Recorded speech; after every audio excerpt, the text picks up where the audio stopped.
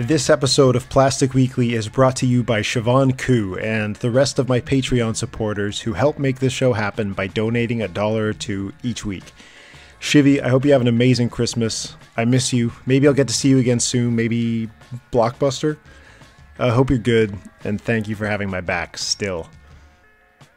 Speaking of Patreon, they recently announced an increase to their fees on small donations like the ones that all of my donors currently make. Fortunately, all of us Patreon creators have given feedback and Patreon has backed off the changes and reverted to their old model. I've already lost a few donors because of those impending fees, but I hope I'll earn them back now that you won't be charged more by Patreon. Sorry you all had to deal with that mix-up, but everything is now back to normal, and every dollar you donate to this show means the world to me.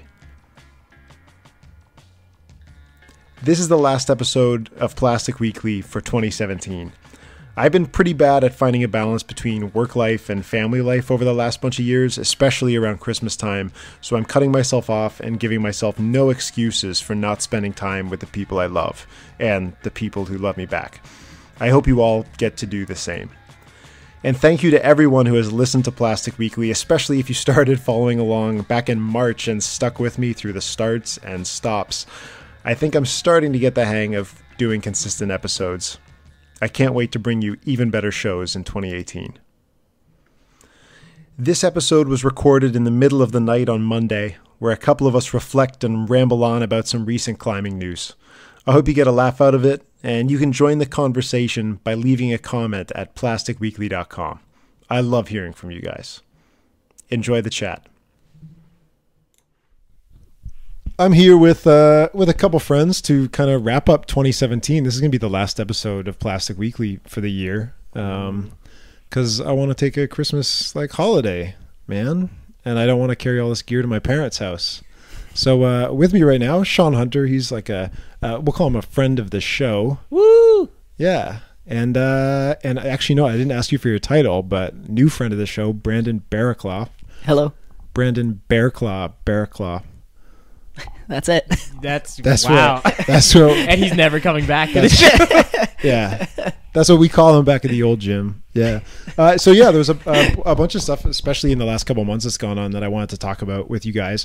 Brandon, could you give a quick background of what you were involved in the climbing industry, so people know what your history is? Yeah. So I've been climbing for 13 years, something like that. I started working at a gym in Newmarket called Of Rock and Chalk. I did every position available there, from coaching to setting to plumbing and electrical work and all that stuff. Damn, dude. Yeah, I got it all. Jack of all the trades. And then, last year I switched out to Boulder's Climbing Center, and I'm a coach and setter there. Cool. Could you just describe the difference between the two gyms? What kind of nuts? Sorry. Hey now. This is gonna be a fun all I'm show. saying is they're very different gyms.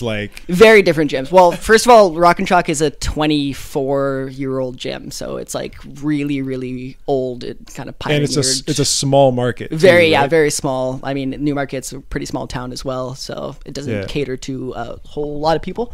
Boulder's Climbing Center is particularly new, especially the Etobicoke location. It's 3 years old, with the older location being 8 years or 9 years now. So there's a lot of newer holds, it's a larger facility, a lot of newer areas of the gym as well. The style of setting is completely different. Yeah. No, I was super impressed when because you were a coach at Rock and Chalk, and then you came to coach at Boulders, and that's a considerable drive, right, between the two. It's a couple. Yeah, when I started, I still lived in Newmarket, so it was about an hour and 15 or so each way. What was shocking is that a bunch of those kids from a Rock and Chalk started making the drive. They stuck with you and came out to this gym for coaching. I was like, damn, we should have hired this guy. He's got game. If these kids and these parents are willing to drive after school. It's awesome to see those kids still. It Toronto really is. Traffic for 2 hours or more. A day. Shout out to those kids. Yeah, that's really cool. Anyway, some stuff I wanted to talk about. And I have one question for Brandon. Oh, all right. Before we get started, so I've heard from some longtime Rock and Chalk members that Rock and Chalk opened up before Joe Rockheads.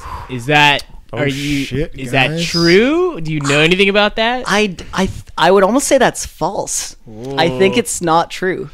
I don't have anything to back that up, but so if we do the math, back in 2012, yeah, Team Joe Rockheads was wearing the jerseys that said 21, right? Mm-hmm.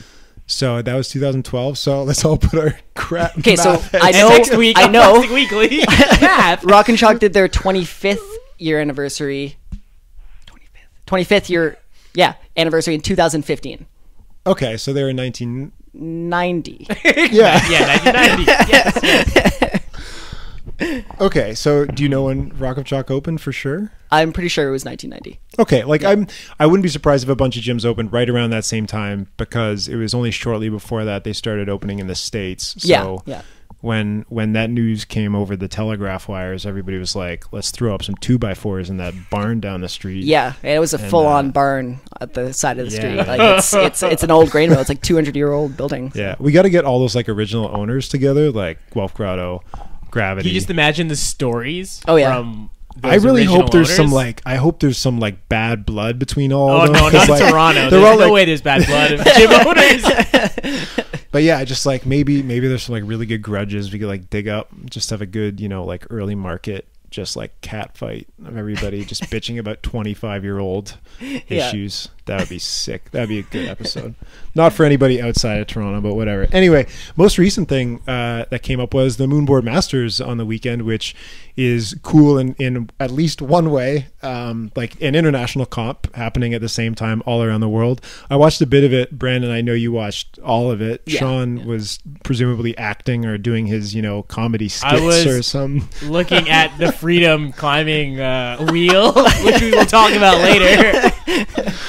Yeah. Well, can you give me your first impressions of the comp? Yeah. I really liked how, like in most climbing competitions, like IFSC, World Cups, that kind of thing, there's action and then the action stops while they're waiting for the next person to get on the wall and they're waiting for the person to brush the holds and this, that, and the other thing. With the Moonboard Masters, as soon as a team was finished their 5 minutes, they would immediately move on to the next 5 minutes. So it was like really seamless in the way that they did it. That I actually agree with you, and I didn't think of that, but it was cool because each team had a 5-minute block of time, and the guy and the girl had to do their climbs in that same 5 minutes, right? So somebody was on the wall, the second they came off, the guy or the girl got on. So it was tight, like it was like happening, right? There was like no resting time. Yeah, so that was the format of the comp. So your team had 5 minutes to get both sends because the guys had a different problem from the girls. But you're exactly right, and I didn't watch the whole thing, but there wasn't any waiting aside from there was a few like stream issues where it was like something has happened. The stream lost a few times. It dropped in like New York. Every time I went to New York. Yeah, that's what happens when you put Daniel Woods in charge of IT, man. It's like a disaster. So yeah, that's a really good point, and that's a good thing to remember just in terms of, as much as this comp has a lot of weird things about it, the fact that it's on like a standardized wall and that it's international, but that little component of having two climbers in the same 5-minute window on the same wall was actually really cool. The pressure was dope. I thought the broadcast was like pretty good. Leah Crane was like surprisingly charismatic. Like I see her doing like cartwheels and stuff on Instagram, but I've never got to hear her speak. And she was good, man. Like I hope she does more of that. That was really cool. I can't remember the name of the guy, but I think he's like a pretty well-respected trainer out there. And he was like a good side person, not like, amazing, but she was she was dope. I was really psyched about that. The skit at the start and the end with Ben Moon and Jerry Moffat. What was that skit? Well, you got to watch it to find out, man. Sorry, it was not worth watching. Don't skip skip the first 30 seconds. But yeah, in terms of well, first of all, just for perspective, like what climbing competitions do you normally watch? Do you watch every World Cup? Do you watch as much as you can? Yeah, I watch pretty much all of it. Okay, cool. There was one in Great Britain on the weekend as well. The Big Flash, I think it was called. Yeah, I remember hearing about that. That one was pretty good. I just finished watching. Well, got halfway through that last night. Was there a comp in Russia last? There was an like Olympic format comp in Russia. Yeah, they do it. I think it's through their. I might be thinking of a different one. It was at least the same wall as like this military comp they did, like all the service members that are climbers. They do a big thing. So it was probably just the same wall. I doubt it was the same comp. But yeah, so I watched the start and the end. I didn't watch through the whole thing, but I'm also not somebody that will watch like every World Cup. It's like pretty rare that I do watch that stuff. Sean, I don't know how much comp climbing you normally watch. I used to watch every World Cup, and then I just started doing other things with my life. Yeah. Yeah, and that's something I'm trying to get perspective on, of like who actually watches these things. And as much as you really enjoyed yourself, you're also the kind of guy that seems to like... I watch everything. Yeah, exactly. Was this comp and format more exciting than a World Cup? It was for me because I climb on the moonboard a lot.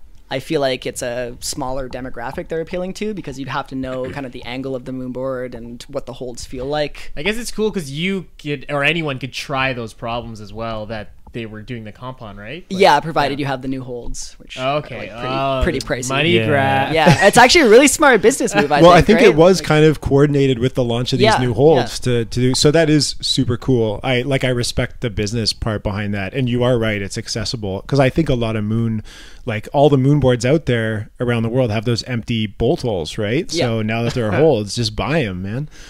For somebody that uses a moonboard and like watches all the climbing comps anyways, it was really good for you. So I think they nailed it in terms of being great for climbers and industry people, which I think was kind of the target, especially if part of it was trying to, sell this stuff. But yeah, for like, if I was a new viewer, the moonboard's not super excellent in terms of like telling a story in terms of the problem, right? No, like, not at all. They're grabbing something like the size of a quarter, and then another one and another one. And the camera angle's like, they had a limited setup. It's a steep wall, so it's kind of hard to see, but it was definitely tough to understand what they were actually climbing unless you know a moonboard really well. So yeah, I think for someone like me who's like seen a lot of comps and set a lot of comps, and just trying to relate to someone who knows nothing about climbing, that must be a really hard comp to watch on a moonboard, where it might not be exciting at all for someone who knows nothing about climbing. Yeah, no, that's totally true. And so I'm curious if they had an intent beyond making a comp for people like us, because I think they did a good job at that. But I feel like they probably didn't intend for it to be anything beyond that, right? I can't imagine it going further. No. But I had a who was the head setter for the comp? This guy clearly hasn't watched it. The climbers set their own problems. Oh. And then the people around the world had to try and climb it as well. This was on a board from the moon. Yeah. Yeah. But it got me thinking kind of around the same time, from a commentating perspective on certain things. I was looking at a comp problem that was all flat hold slopers, right? So black flat hold slopers. Everybody knows what those are in their head. Or if it's like the new Soil slopers, where it's just like that, like vomit green, 8 of them in a row. And I was trying to think, if I was trying to describe how a climber was getting through one of those climbs, how would I describe their path through that when the entire time everything is the same thing? And you're like, they pop a heel hook on the green sloper, reach out right to the green sloper, and then if they can manage this mantle on the green sloper and reach up left with the left to that green sloper, they might just win this thing. The last guy managed to get to the green sloper, but unless the next guy gets to the green sloper, they're not gonna, make it to finals. And I totally understand that monochromatic setting is like sick for commercial gyms, and I think that's the way to go. But in comps, it's kind of tough when that's kind of eking into like I shouldn't say the word commercial comps, but it's eking into like North American competitions, right? At World Cups, it's good. Like they use a slew of weird holds. Yeah, World Cups, colors. It's like whatever country and gym you're in. Exactly. It's like who knows what the hell you'll have. So it's a different mix of stuff. It's fairly easy to tell a story because there's a red triangular volume. There's a this. But for like North American comps and some of the stuff that's going to come up that I might hopefully get to commentate, I've been thinking about that. I'm like, oh, this could be like pretty difficult. So from like a storytelling perspective, I'm kind of a little bit worried about that. I'm wondering if that's the best way forward for like spectator competitions, to just make everything monochromatic and use, for instance, trying to think of a set. I think visually it looks nicer, like even for a comp. Maybe if if the holds were the same color, and then maybe the features were a different color. Yeah. I don't disagree that it like looks good, but I totally see how it'd be hard to But the other thing is the looking good thing, like we talk about it from a commercial side as like wanting to get people onto the wall to like attract them to that climb. And that's not a thing when it's a comp set. I feel like it is a thing when it's a comp set because you want the problems to pop and to look good to the audience. Like a lot of those comp problems probably aren't the best. Like they're not. I bet you those athletes wouldn't want to get back on those climbs and in a gym session, right? Like those problems in comps, they have a job, they have a purpose. Yeah. And I think as a setter, trying to figure out how to separate athletes, you also want to put on a good show and trying to make sure the problems are visually pleasing to the audience. Do you think so? There was a comp, and I honestly can't remember where it was, but it was really cool because there were distinct sections to the climb. Like it was a World Cup lead comp, so it was a big old wall, lots of volumes. But I remember the commentator, it was probably Adrian Battersby or whoever was like doing it back then, but he like there was a roof section where the volumes made a clear like S shape, and so he referred to that as like the snake. And just these little things where because the volumes were a different color in that area and they made this shape, he suddenly had like he had a way to start telling the story of this climb. And it was little things like that where if I can't expect route setters to be worried about, the commentator trying to build a cool narrative for like every climb.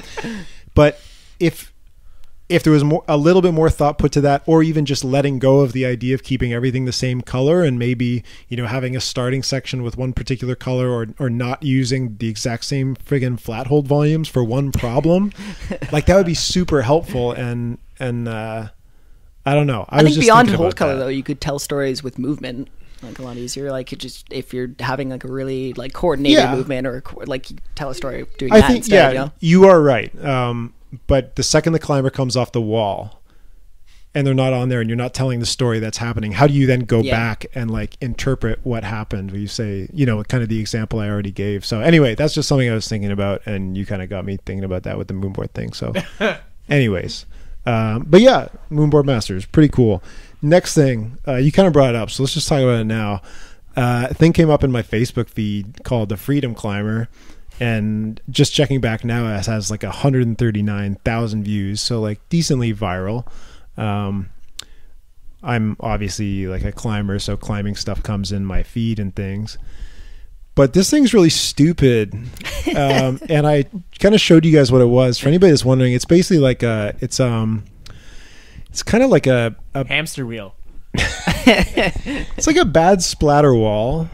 It's like a vert wall. It fits inside your house, so it's like I think 8 or 9 feet tall, 8 or 9 feet wide. It's got a circular section that rotates like across the Z-axis. Anyway, it's like a game show wheel that you climb on. So like a tread wall, as you climb it, your weight rotates the thing, and so you kind of get like this endless set of movement, except it's not a tread wall.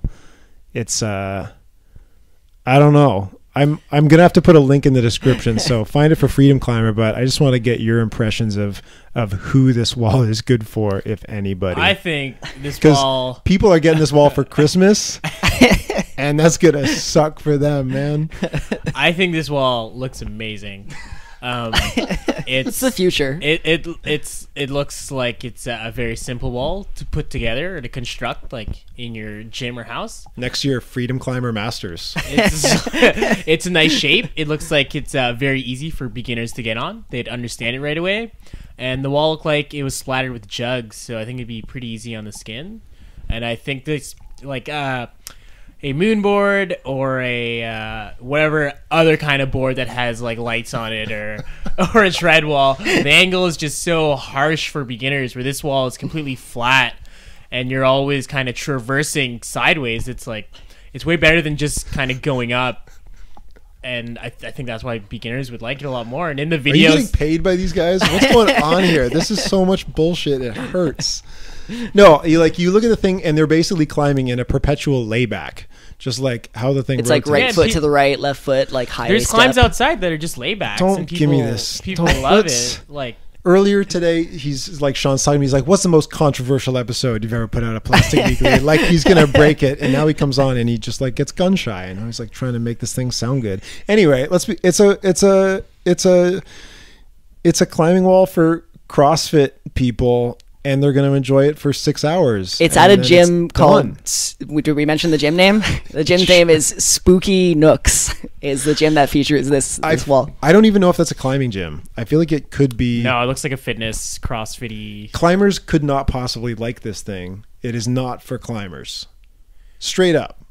Like, it's not possible. As a climber, I don't understand how you could enjoy this thing. I feel like there's so many more advantages to this wall that I can't even name them. You can just go home, man. You don't have to stick around. Yeah, Shaun's reaching back to the promotional video. And one of the comments made was that a minute on this thing was night and day compared to a minute on a regular route wall. Because you wouldn't like be resting and stuff just like think that. About By the way, you can rest on it as much as you want. You just stop moving and it stops. And it's all jugs and it's vertical. Think about how much training you're doing for your obliques by going sideways like that. Like it's a lot of core in there. There's also like the infomercial for that like elliptical that has like a pull down as well. It's like an elliptical machine with and it's like it mimics real rock climbing, and they show like a rock climber on a climbing, and the actions are not the same at all. No, it's so. I guess what I'm getting at is if you're hearing this episode, you should make sure that anybody who sees that video in your family, or if they share it or like ask for it for Christmas or anything like that, don't let them think it's cool. Like they should get it though. Shaun, it's like you're killing me. If your family likes like spherical walls, yeah, like they'll love this wall. It's like this.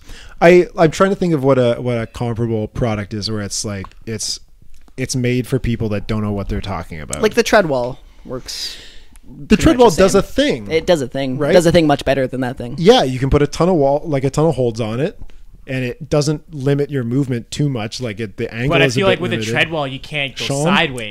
Like a tread wall is just straight up. Dude, you just prop a box under the tread wall, tilt it a little bit. You're going sideways. I feel like that'd be very dangerous. Set up like 3 tread walls side by side by side. I should make it clear that I do not advocate putting a box under a tread wall and tilting it 45 degrees. You should read the user manual. Yeah, you should get a Freedom Climber wall. Obviously. Okay, well, you've been no help, Shaun. Thanks a lot, man. Yeah, Freedom Climber. Go to freedomclimber.com and watch the videos because it is really funny. I kind of want to know what the technology behind the wall is, just out of curiosity, because it seems like it could be a cool thing, and maybe somewhere out there's like an applicable use for it. But this product should not be given to climbers. I think they just put like a big nail through the middle of the wall into the back so it can turn. It's like a volume on a Lazy Susan. Pour some olive oil down the back so it rotates smoothly. And you get olive oil with this thing? Oh man, it's the gift that keeps on giving. Avoid the Freedom Climber. CEC is the Canadian Climbing Federation. They have a high performance director now. They were looking for one and they got one. You guys are both competitive climbers. Brandon, have you ever done any international comps? I can't recall if I have not. You've not, but you compete at nationals basically every year. So yeah, you're up there. Shaun, you've done a couple international comps.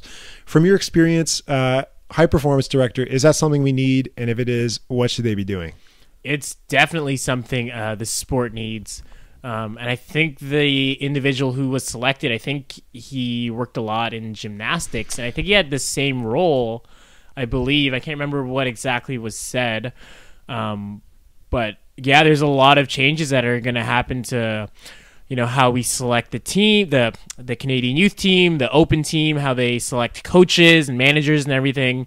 And I think this is definitely like the way to move forward to get competitive climbing where it needs to be in the future in Canada.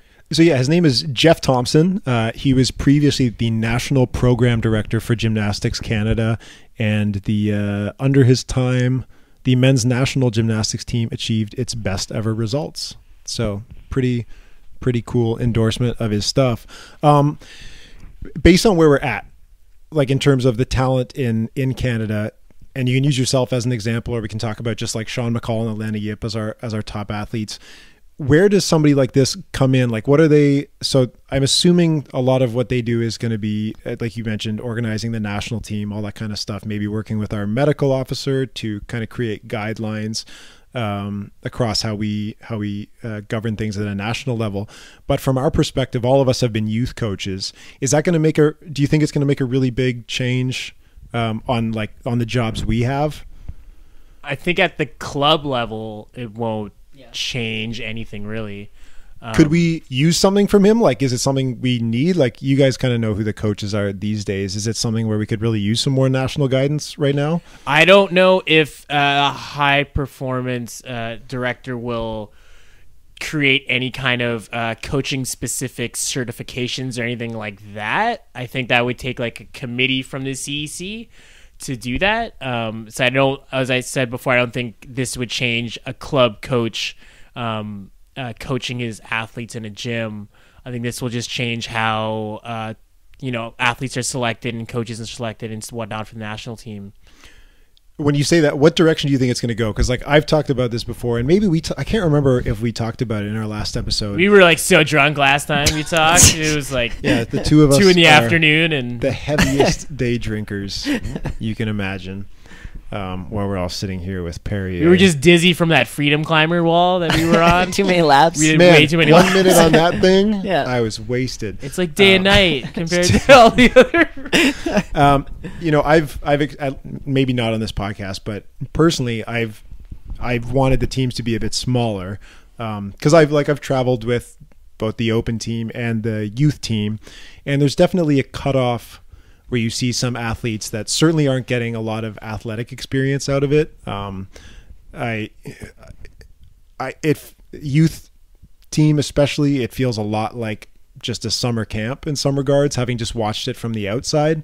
All these kids are obviously talented, they're good climbers, but on an international stage, there's not much they can do, especially if we want resources for our national teams. I feel like I don't want those resources going to kids of that level just yet. I want them to develop more before we start spending money on flying them around the world or anything like that. Is that something that we would expect? Like, just the trend of other national climbing teams, most places send a pretty small set of climbers to these comps, or at least the teams you kind of respect send a fairly small. Tyler's the most liked climber in Canada, by the way. I think I know. Obviously, I see both ends of this spectrum. You're an athlete who, like, what's the best placing you've ever had at an international comp? International comp. Have you ever made semis at an international competition? Do you think it's like, obviously you're paying your way, right? Yeah. So you're not really a burden to anybody. You pay your own way to get to these things. I think you have to be at a certain level to compete internationally and represent your country. I personally feel like when I did go, I went to 4 World Cups. I was not ready. I wish there was I think they took like maybe the top 15 or 20 could apply to go. I think it should be the top 6 at nationals. They make the team and only those top 6 are allowed to go. And I feel like with the youth, it should be like the top 3 in each category. If they're allowed to go to international comps, if that category is allowed to go, then they should be able to go. I feel like that's, if you're top 3 in the country, I feel like even if your category is a little bit weaker, I feel like if you place top 3, you should be able to go to represent your country in a World Cup or Youth World Championships. But I think also, like, a lot of kids could just pay for it. They could afford to go. And right now there's no funding for climbing in Canada. So if you only had like the one kid go who was the all-star kid and no one was even close to being at her level or his level, that you probably wouldn't be able to afford to send a coach just with that one athlete, pay for the flight and his hotel for all the week, like the whole time he's there at the comp. So I feel like the way everything is structured now, you kind of need that many athletes to go to kind of get coaches to go and for fees to be cheaper for other athletes. I think that's fair, except I don't know if it's important for fees to be cheaper for a lot of these climbers, right? Like I feel like I don't care that much how cheap it is for a lot of these people. Like, I'd rather it just be more expensive. You should be taxed for, like, showing up and just bottoming out every comp. So I've been looking into how England or how Team Great Britain kind of does this stuff. Yeah. And they very early choose kids kind of not from their national competition system. They basically find the kids where they're like, you're going to join our developmental team. It doesn't come down to national results. They pick the kids where they see the talent and they see the dedication and the support, and they're like, you're the people we're going to choose from. It doesn't matter if some crusher comes up in some area and wins the entire series. If there's something about them that doesn't vibe with what we're doing, we're not taking them. And I so you mentioned that you like the idea of top 3. That's a worthy accomplishment, and they should go. For yourself, Brandon, as a coach, I know it's hard to make these calls with kids because they work hard and they're all, well-intentioned kids. They're all good people. Yeah. Do you think it's worth, like, kind of just making a cut, being like, okay, I know you happen to come first place at this competition, but we know you better than that. We're not taking you. Like, could you handle doing that? Could I handle doing that? Probably not. Maybe not that. I feel like, what's the point? Like, if you're youth and there's so many different categories for youth, it's not open. If you come in first in your country, like, and if you're just going by, like, there's no more regionals or anything for these kids. Like, their points from provincials or the locals, they don't mean anything. Yeah. You're just looking at their result from nationals. And I had some kids who bombed nationals last season or were injured. I had to really I wouldn't say fight is the right word. I had to. You have to advocate for them if they don't put up the results. Yeah, especially if I'm from the East. I'm from Ontario. None of the other coaches were from Ontario, so they didn't really know some of these athletes, and they're kind of comparing the athlete who might have been injured or might have had a really bad showing to, like, an athlete who was nowhere near their league but did well at that comp somehow.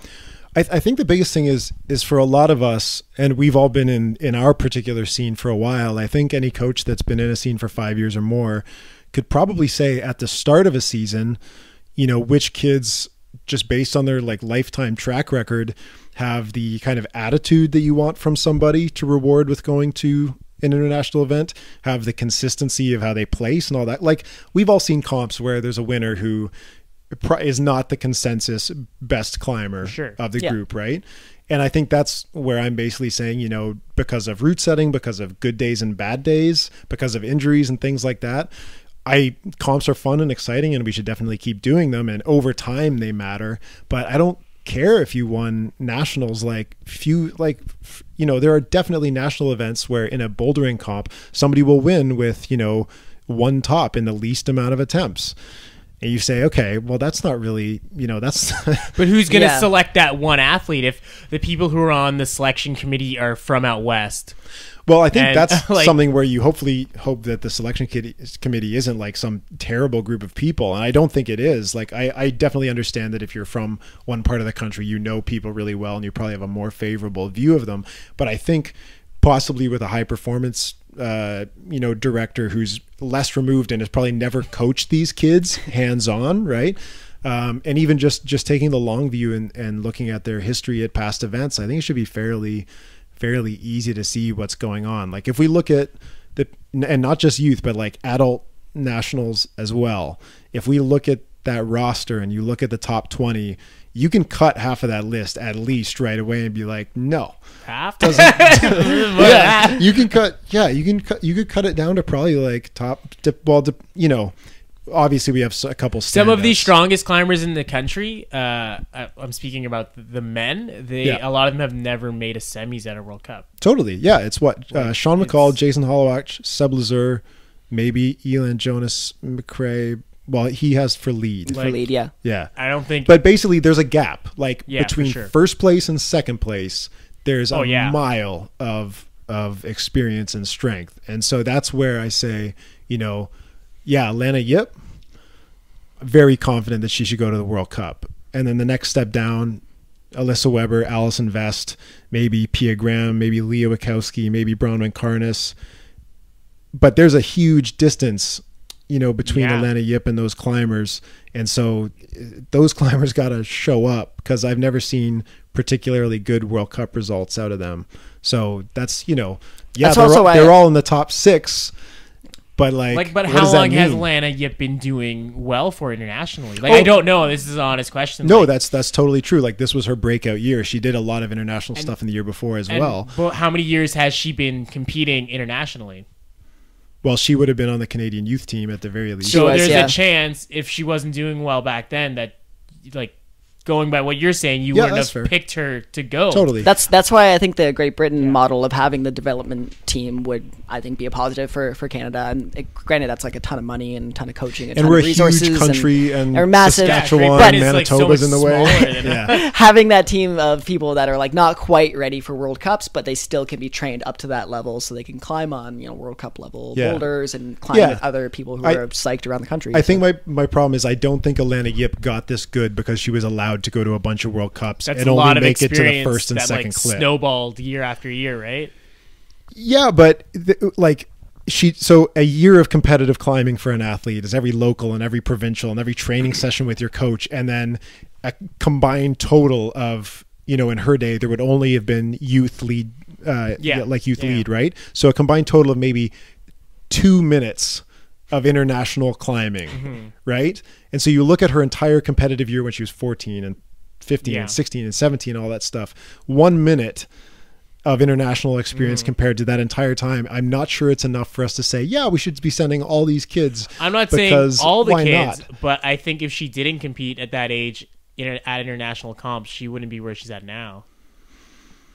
I don't want to argue with you because I don't want to make it sound like, it made absolutely no difference. It probably did, but I'm not sure if it's enough. And I'm not sure, in Canada, we have the problem where it sucks that we don't have Pan American Continental Championships more often. And it sucks that we don't climb with the Americans. The strongest in some categories, United States generally takes the top 3 spots in youth international saw that comps, at Pan right? Ams. Why can't our youth A girls up here in Canada, if we could get them just with the Americans?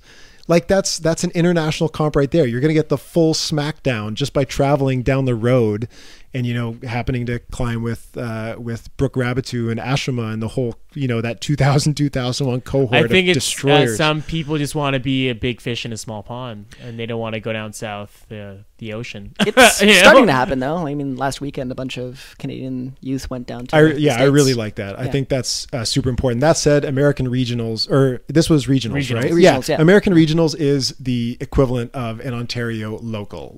Yes. Yeah. U.S. locals are a joke. Yeah. Burn that down. It's not a thing, guys. That's just a Most waste. controversial episode. The U.S. inferior comps to Canada. Anyway, we're not gonna. We could totally get into that some other time. But yeah. So anyway, high performance director. Good. Get rid of all of our climbers. Okay, I want to bring up a letter that was sent out from, if I get this right, the owner of Touchstone Climbing, and it was an open letter addressed to it's Mark Melvin, the CEO of Touchstone Climbing, which is a line of gyms out in California. He sent out this open letter to gym management and owners, basically talking about the quality of flooring under roped walls in gyms in North America. And the little part I want to read out, this is from the cover letter, is the following. I've been climbing almost 40 years. I love Yosemite cracks, desert towers, and the occasional waterfall. Almost every sport climbing area I end up near, and I climb in someone else's gym every chance I can. It takes absolutely zero imagination to know that a 30-foot fall to 2 inches of foam will not go well. Please don't do it at your gym. Touchstone has pushed against standard development for our industry. We think that outdoor practices work and that our sport is best if not dumbed down. It's unusual for us to be on this side of this one, but it's so darn obvious that a modest investment relative to the cost of a gym can make a difference. Let's not let a person die this way, even if by their own fault. So what's interesting about this is that a gym owner, somebody with a stake in it, is verbally trying to raise standards or call people out on low standards. So for those listening, if anybody's not super familiar with this, there's something called carpet bonded foam, which is what you usually walk on if you're at a climbing gym. It's a little layer of carpet. It's usually gray, blue, purple, or red, because I think those are the only 4 colors it comes in. And it's got some really like dense, hard foam underneath it. And then a lot of gyms put some softer open cell foam underneath that, 2, 4, 6 inches, something like that.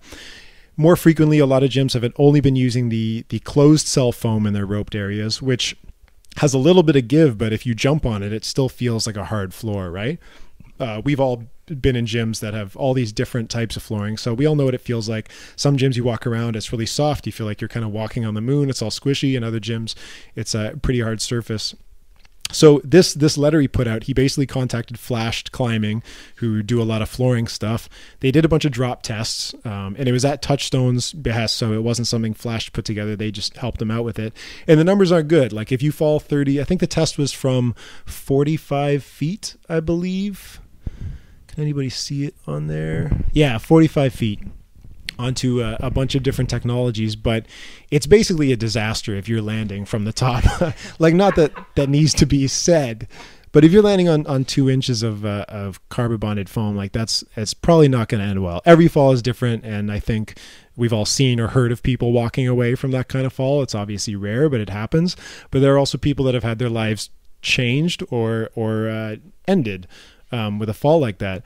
So what I want to kind of talk about is, first of all, the letter it's not there to offer solutions. It offers some test results of different types of flooring. So it gives you a good idea of what, gives good protection in one of those critical falls. But it makes me really interested to see what companies like Flashed Climbing are ready to offer or ready to develop for this, because these companies manufacture flooring. They put together foam and sew together all of these like cool packages for bouldering.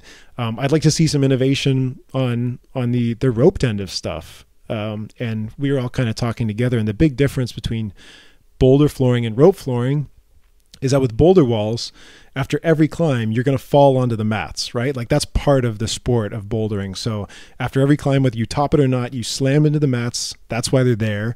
And those mats get worn down because of how much people land on them. That's their purpose. But the mats under rope walls, I think probably pretty generous, but they will probably deal with a 45-foot fall, hopefully, pray to God, less than once every 5 years. I don't want to jinx anybody, but that should be super rare. It should be extremely, extremely rare that a fall is broken by the matting underneath lead floors, right? So aside from somebody not getting first clip on a lead and they have to come down, aside from those little things, or somebody traversing and hopping off, these mats are like a last resort for a really rare instance.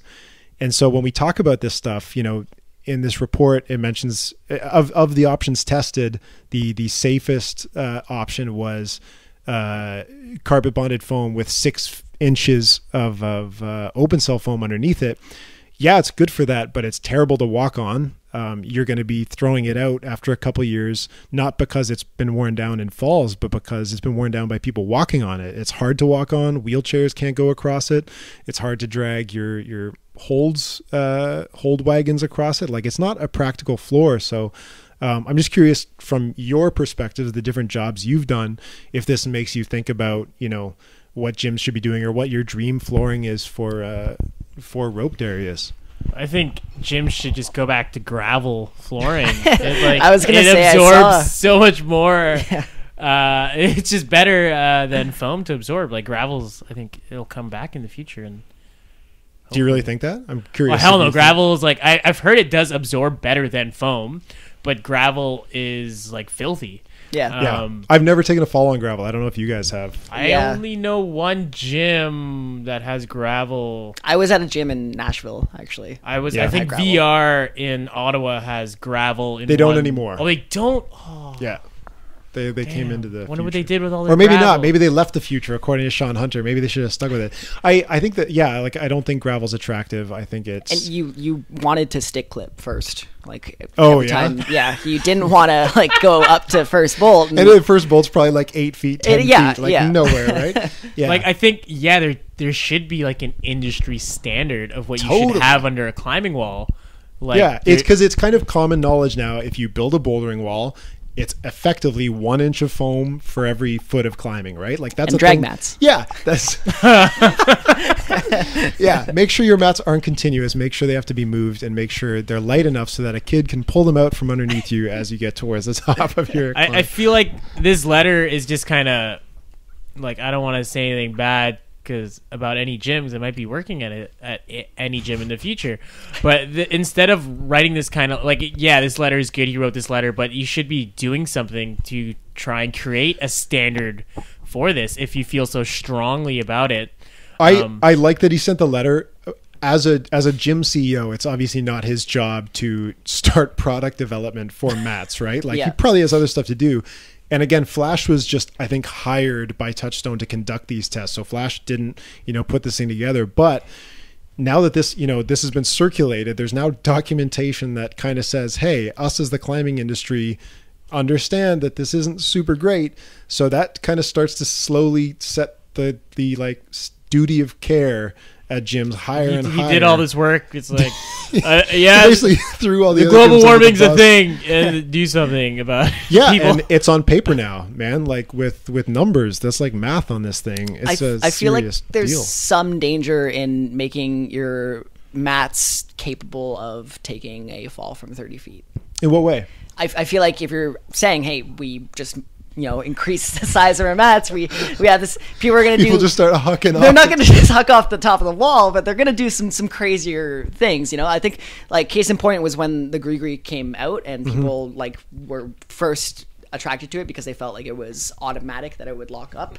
So they stopped like having their hand on the brake rope. They stopped, just like paying attention to the climber when they were belaying. Fire up the like grill that. And start cooking dinner at the bottom of the cliff while your friend's up on belay. Yeah.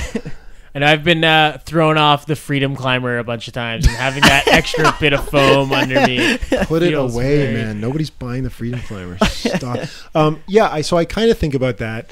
I don't worry about it so much, but I do worry about just like the usability of the space when you have such cushy foam mats underneath you. Like a gym I worked at used to have flooring like that, and it is hard to walk around on and stand on. It's surprising how much effort you use to move through. How much do you think it cost to just do carpet bonded in the gym for the rope climbing? I cannot give a number, but just like, let's say the 2-inch carpet bond foam, I'm gonna, and it's been a while since I dealt with these prices, but I'm going to say just that versus that with 2 or 4 inches of foam underneath it is a quarter of the cost than having all the extra foam underneath it. And that foam in your high use areas, your walkways, is going to be crushed after like 2 years. And that's my problem with it, is that flooring just is only used for people to walk on. You can't put a price on safety. Like there is. Well, and that's super fair, but what I think I can say is there's got to be a better option than just these 2 products that were not made for climbing, just sandwiching them on top of each other, throwing them under the walls and being like, yep, that's the absolute best we can do. We're a, multi-million, if not billion-dollar industry, and we refuse to think any harder about this. So, I've been really attracted to the ideas of having floors that are basically fairly rigid, but when you take the kind of forces from a critical fall, it crumples, right? So we've seen things where there's plywood under carpet bonded foam, which would hypothetically crumble or crack and take kind of a lot of that force through the wood. I know it's something that you see in what was the example I was going to give? I'm lost. Somebody bail me out of this dead end. Like why? Like, I know a couple of gyms who do have that wooden flooring underneath, but you're still like, it's still the 2 inches of carbon bonded foam and the wood, and then there's concrete under you. No, they've all been like, so under the with wood. The square blocks. Yeah, it's like 4 to 6 inches of kind of an array, right? Like so it still crumples. That's a lot cheaper than doing like 6 inches of, closed cell and then the 2 inches of carpet bonded. Like, it's way cheaper, but I also don't know if any gyms have actually had that tested and like proven what it is. Because like now, thanks to this letter, we got numbers here with like G forces, which I don't understand.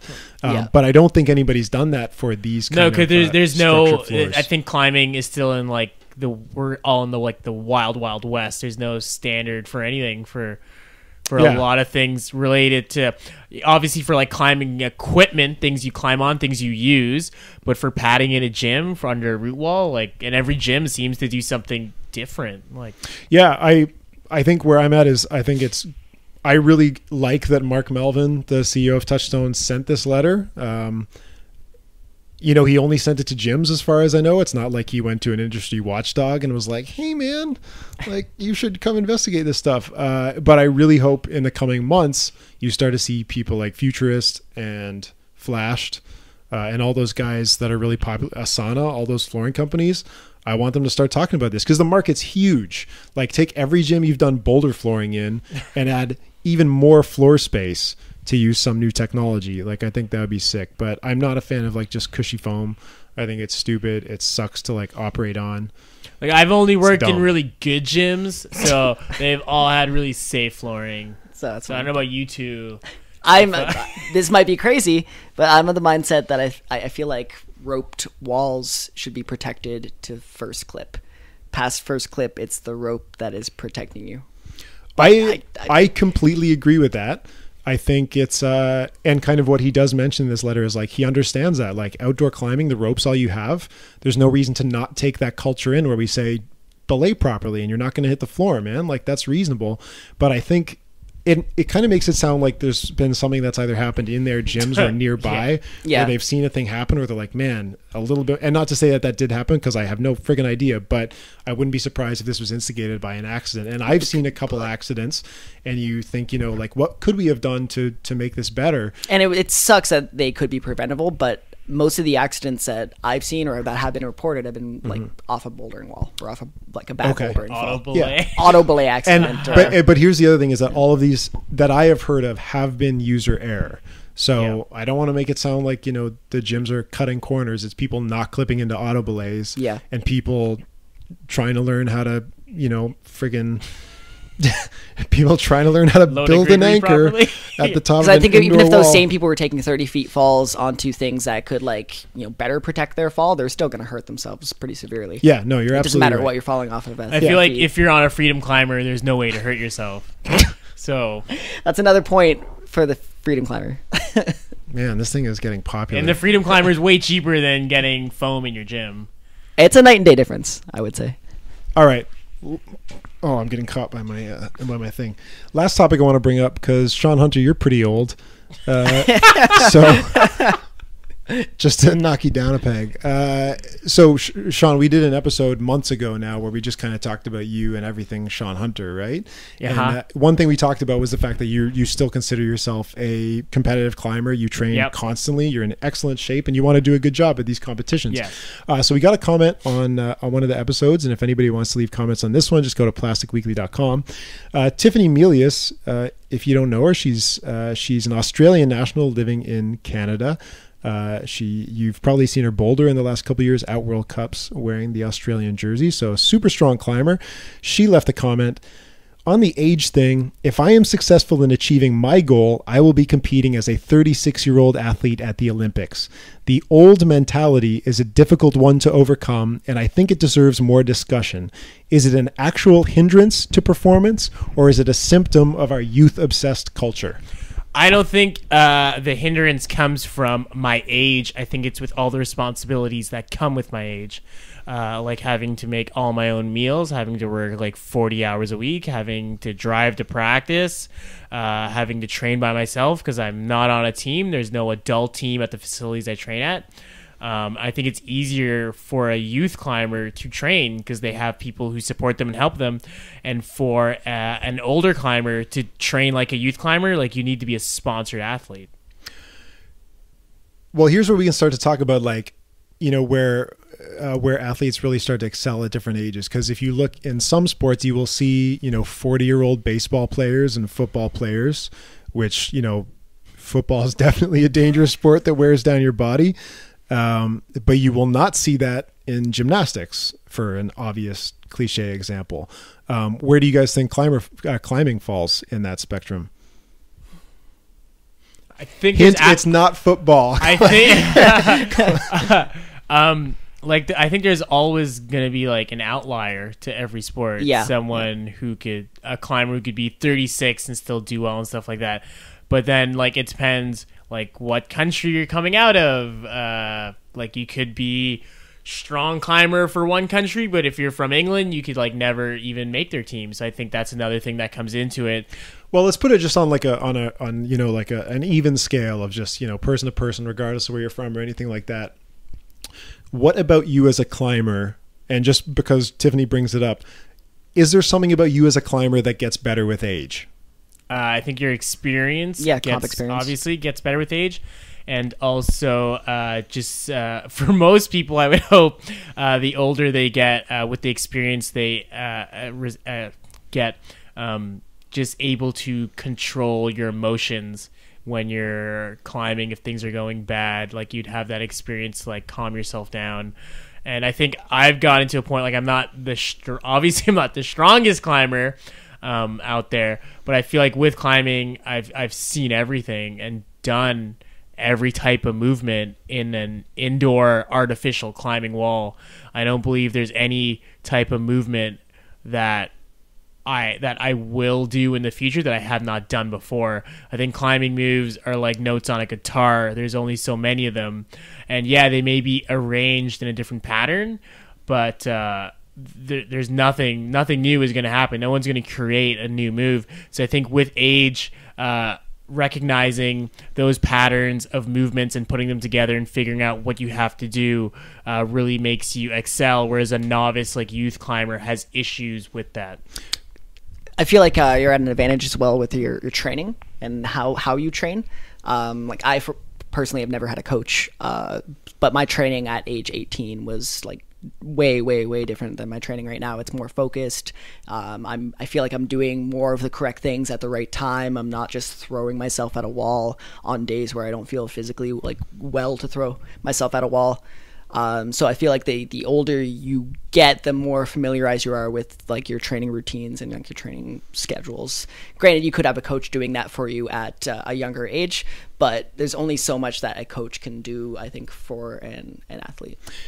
Does it make up though for the fact like the graph for experience goes up as you get older, right? So as you approach 30 and approach 40, you are getting smarter. You definitely God, some climbers. You get smarter, you get more experience, you understand your body better for sure. But your physical ability, just your body's natural ability for strength and energy is going down, right? And so my question is like, at some point they don't make up for each other. So does that increased experience how old are you, Brandon? I'm 26. 26 and 30 for you, Shaun? Yeah. Do you feel like for yourselves personally that you're in a better spot than you were now, that you're more capable and you have more potential as a competition climber now than you did when you were, say, 18, 19, 20? Like, I started climbing when I was 19, so I kind of missed it as a youth. Well, I don't even think I would have been able to afford it growing up. But I feel like now what hinders me with climbing is just the time, with so many other things I have to do in life, like the time, especially getting to the gym and training. And I know that's a bad excuse, but you got to make money as well to support yourself. Yeah. I mean, I started climbing at the same age, okay. Like taking it seriously at the same age. I started, just going on the walls at like 10, 11.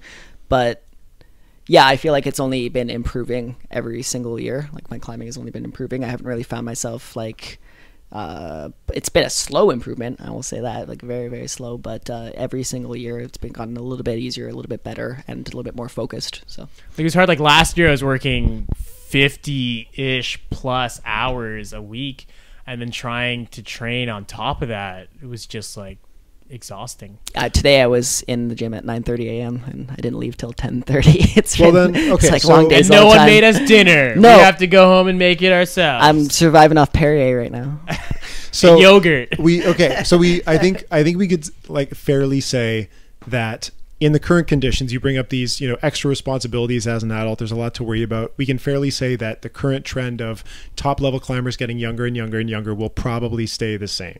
I think we can agree with that. Like you're going to see more Janja Garnbretts. You're going to see those World Cups be occupied by younger kids. Do you think if we got so much funding or got enough funding that you guys as athletes, assuming you were at that level, if you guys had your lives paid for and you didn't have to worry about anything other than climbing, do you think you would still stand it? Or do you think people your age in general would be showing up more at World Cups or be able to compare with those, 18, 19, 20, 21-year-olds that we're seeing from places like Japan? It really depends, because you can look at like lead World Cups and you'll see. Depends. Yeah. Come on, man. It's Come a on. half answer. Give me a full. Yes. Because like lead World Cups, you'll see people like Romain de Grange, who is, I believe, 34 or 36 years old. So older by those standards. Maybe it's just because kids don't like rope climbing. It's like nobody builds rope gyms anymore. All the kids but the are just movements are like boulders. way less at least the movements I've seen in previous World Cups are way less coordinated, way less jumpy, throwy, all that stuff, like way less like risky. That's fair too. Do you think older climbers would be able to have longer careers if they just focused on lead climbing? And which of the three disciplines is most suitable to the youngest climbers? I think bouldering is definitely suited for younger climbers, just being explosive and powerful. More so than speed? Oh. If you had to, all three disciplines. Yeah, I said all three. Because Come on speed, you now. need like experience, like years and years of work on that route in particular, like years of focus on it. Yeah, I don't know. I feel like, and because the one thing is there's certainly an age where I feel like you want the extra bulk, but that said, you see climbers like, Margot Hayes and other really tiny ass climbers who they can be super explosive without that much bulk. Like But that speed route is big, like very, very big. It's a big old really speed route. big. Yeah. I just think more youth are more passionate about bouldering, so they're going to do better at bouldering, and I think that's suited. I find bouldering and speed climbing I find speed climbing a little bit more similar to bouldering just because of the power and explosiveness, whereas the rope climbing, you don't have a lot of that. So, yeah, I'm going to say bouldering for youth is just suited better for that. Like, obviously there's outliers. There's going to be someone who's older who can do well in any discipline. Like, I think there was like a 40-year-old gymnast in the last Olympics. Like, is he the last one or the one before? Yeah, she's there was. from Italy or somewhere. Yeah. Are you sure you're not talking about equestrian? Come on, that's where it's all like the dads. It's just like it depends. But I Curling. think if you look at the majority of climbers, they're younger, right? Who compete, and who do well on the World Cup circuit. Like, experience can only take you so far. Yeah. But no, definitely. Like, there's, you just look at the kids who I've coached. It's like, I guess me and Brandon. Like Brandon said, when he was 18, 19, he was doing whatever in the gym. He didn't have a coach or anything like that. And then I coached a girl last year. She started climbing. She'd been climbing for like a year, maybe a year and a half. She joined the team. She was doing maybe like V2s, V3s at the beginning of the year. In 1 year, she was like doing V9s, and she was like one of the strongest, like physically the strongest climber on the team for the girls. And like for youth, just take in so much more. They could be coached a little bit easier. Yeah. They don't have any baggage. They're not stubborn. They'll show up for practice. Do you think what kinds of baggage? Because like being a teenager sucks. No, I just feel like adults have they're like super, like kids can be stubborn, but I feel like adults will just be like, well, I've done that. I don't need to do that. I don't need you to tell me to do that. Whereas kids, it's just easier to mold them and explain to them what they have to do and why they should be doing that. Whereas adults, they're just super, like anyone who's like coached an adult team, like how flaky is an adult team at any gym you go to? I'd never want to coach any adult climbers who weren't like pro, like because they got issues, they got problems, they gotta freaking go home to their wife or girlfriend or feed the cat or make dinner or get home from work. They're gonna be stuck in traffic. Side note, I coach an adult group and they're all great. Well, and I gotta say, I'm seeing, the gym I used to work at, they're starting to put together, older teams because those kids from back in the day, they become adults and some of them happen to stick around, and I'm psyched for adult teams in the future because they're going to be dope as hell, man. Yeah. Hopefully that's just the Canadian national team. That would be cool if we have some like actual training groups for them together. I think if these like youth climbers, competitive climbers stay with it, then the adult teams would get better. I think when I'm talking about adult teams, like the gyms I've been to, a lot of the adult teams, like, they're not paying for coaching or anything like that. Yeah, they're recreational teams. Yeah. Kind of like the Canadian national team. Whoa. Basically. But anyway, Shaun, thanks so much. It's like after midnight at this point.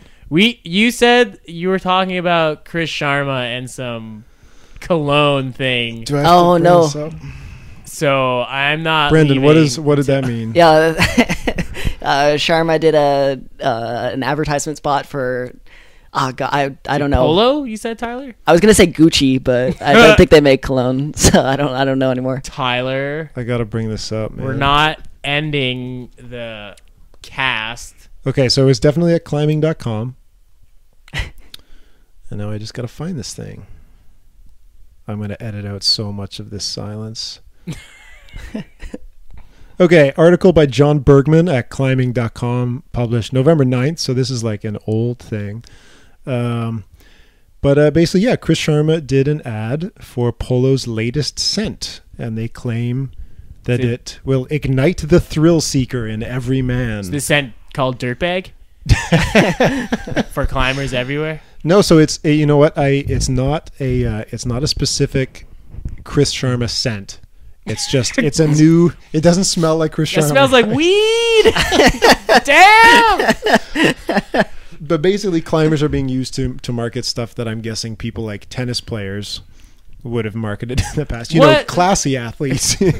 Which climber is going out and buying this cologne and putting it on in the gym or at the crag? Like, I think a lot of the article talks about just the commercialization of climbing, but I think that is probably a better point, is that whoever does the marketing for Polo completely got it wrong, and there's not a person on earth that like. I feel like there's just no. Well, okay, I shouldn't say that, because think about your gyms and how many of them are like young professionals that need like an extreme outlet after their day of like working downtown in the financial district. It's just good to see climbers getting money. Sometimes. I'm glad he's getting paid. Yeah. He's balling. He's got that like Polo money now. This is that's and the thing. Same with Ashima and Coke. Yeah, well. it's everyone freaked out, but it's like, hey, Ashima's making money from it. It is dope that these athletes are getting non-endemic sponsorship. I think that's awesome. I would really like it if we start to see that like at the IFSC, so that we can start organizing like sweet comps and stuff like that. And maybe we should just make comps more exciting or something, so that people actually like if you put them on like a moonboard, that would be super. No, you put them on the Freedom Wall. The Freedom Wall? That's what they're trying to build down in the States, Brandon. What was it called? It's Freedom Climber. Oh yeah, Freedom Climber. Jeez. Sorry, Freedom Wall. Those Mexicans won't know how to get over that Freedom Climber wall. Okay, now this is be traversing all over the place. Well, I love Mexicans, by the way. This episode has been brought to you by the Freedom Climber. Check it out at freedomclimber.com. The awkward pauses were brought to you by my bad decision to provide Perrier to everybody today, so we have to like stop to like burp out the side of the of the microphone. Thanks so much, guys, for like it's a Monday night past midnight. Probably. I'm unemployed, so I am too. What's your excuse, Brandon? I'm up at 7 tomorrow. And we basically just had him here to talk about Cologne and the Freedom Climber. Brandon Barraclough, thanks so much, man. I really appreciate it. Thank you for having me. Shaun Hunter, as always, thanks a lot, dude. Anytime, any place. I wanted you to end on that inflection so bad. All right.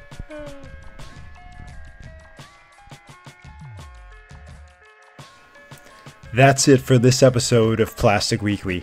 Thanks to Shaun Hunter and Brandon Barraclough for sitting down to chat, and thanks to you guys for listening. Plastic Weekly is presented and produced by me, Tyler Norton. If you liked this episode, please leave a review in your podcast app, or consider donating $1 or $2 each week to my Patreon at patreon.com/plasticweekly. I love mailing out stickers to new donors each month, so I hope I'll see your name on my list. Make sure you visit plasticweekly.com to find footnotes, references, and other bonus content related to our episodes, including links to everything we talked about in this last hour.